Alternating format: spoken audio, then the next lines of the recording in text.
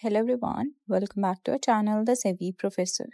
In this video, I'm going to walk you through how you can disable iTunes on iPhone.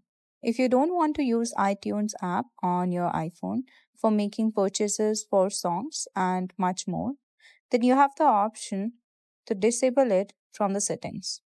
For that, first open the settings app on your phone and in settings, scroll down a bit and tap on screen time. In screen time, turn it on if it's turned off.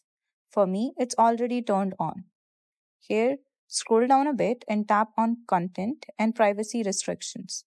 Here, turn it on. Just toggle on the first option, then tap on allowed apps and features.